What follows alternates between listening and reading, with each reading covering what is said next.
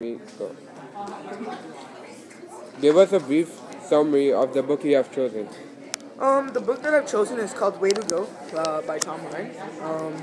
In the story, Danny is a 17-year-old teenager who may be gay, happens to live in Cape Breton, Nova Scotia, has a really complicated time figuring out his life. His friends Kirsten and Jay have a set of regulations for every certain occasion, and Jay, who doesn't seem to be apprehensive about his grades and will not graduate with his friends.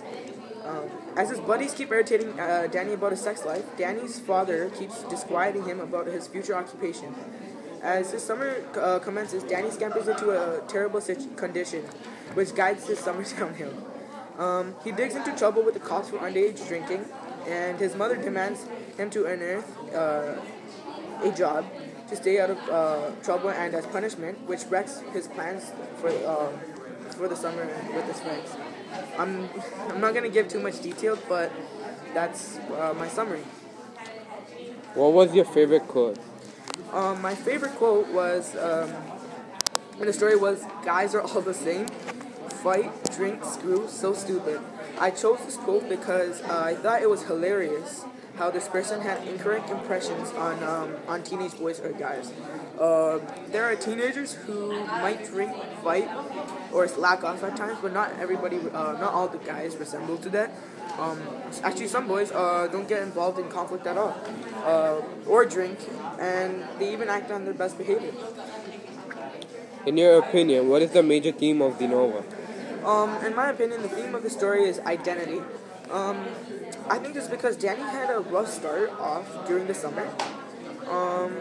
He had trouble figuring himself as people kept distressing him about it. For instance, Danny had difficulty finding his likings. What I mean by this, he didn't want to admit that he was homosexual, or like to himself nor his friends. This leads him to more stress, and because of this, he fears that he was gonna get bullied, or his friends might turn him down and might not talk to him anymore. Briefly describe the protagonist, antagonist, and the main conflict. Don't give away the resolution of the conflict. Oh, okay. So the protagonist is definitely Danny, and the antagonists are the people surrounding him, like Jay, and Lisa. Kiers is an antagonist because he's the one who's always distressing him, nagging him all the time, and he always has to talk about his Danny's sex life. So Danny doesn't like it because he knows that he's gay himself, but Kiers keeps on forcing him, like he keeps on stressing him about and using weird, like saying mean things about like gay, homosexual, and being queer and stuff. And Jay is another friend. Actually, Jay is a better friend, but Jay doesn't know that Danny is gay, so he kind of tags along with Kiers and does the same thing, but he does it in a limit, and Kiers, like, he always keeps on making fun of Danny for not having being sexual with a girl.